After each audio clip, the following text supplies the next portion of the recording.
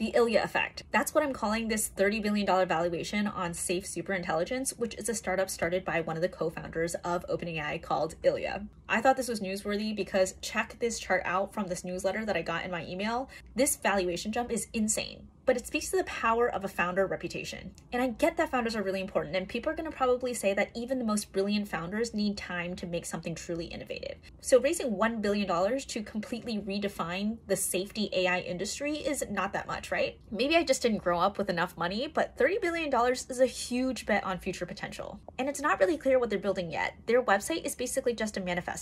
That being said, I do actually find their focus pretty provocative and different, especially this call out that they have where they talk about not having to follow product cycles. And spoken as a product manager, I totally agree that sometimes product cycles do stifle innovation. Can Safe Superintelligence live up to the hype? Will they deliver on their promise? Only time will tell. But I definitely think there's a huge dose of VC FOMO here. What do you think? Is the valuation justified just because the founder is super legit? Let me know in the comments. I'm Diana, and I break down tech, startups, and AI without the hype. Follow for more.